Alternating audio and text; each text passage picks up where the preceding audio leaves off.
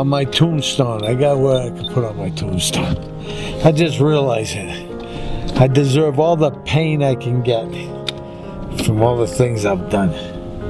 So in my last days, it's going to be a painful death, I know it will be.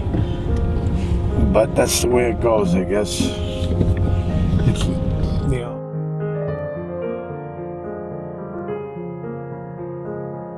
I think the biggest mistake I ever made was ignoring my children and I didn't come back. I sent money, or I did things, I wanted to see them, but yet I can never really get back the times I've lost. So I try to do better as I go on.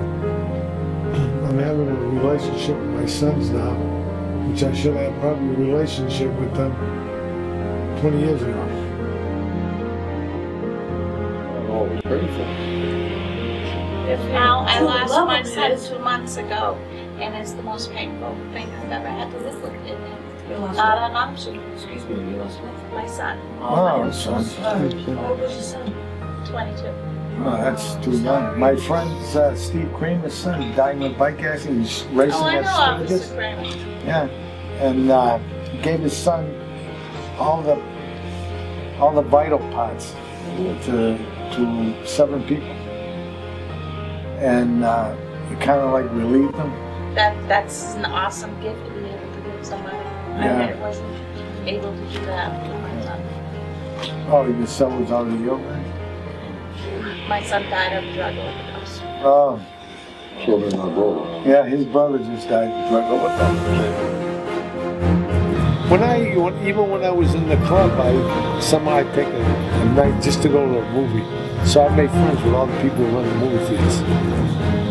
Because it's the only way to get away from everything, you know? It's a psychological thing, you know? It's a psych. What happened was, all my years of fighting, you know, marriage, having kids hang out, believe me, I did wrong. I was bad, and I did wrong. My children should have been taken care of better than what I was taking care of. That's why the mothers were always mad at me. You know? And that's the truth, honest to goodness. And every time now, being as old, why I survived this long, maybe to tell the stories. Stories of Big Red, and Rusty, and me, and all the guys that we used to run together. You know? Big Father Joe, he became a priest. That was a funny one. Father Joe, I'll never forget him. They come in, comes in, here's a Summers for an arm band. Well, you know, I'm eating, you know, so I says, get out of here. And the chicken on the bone took off, hit him right in the chest. He falls back like someone shot him, hits the and they both like fell down. It was like, you know, so they jumped me to arrest me, and his arms around me, and I'm taking my hand, I'm going like this, and he's going, help, he's getting away.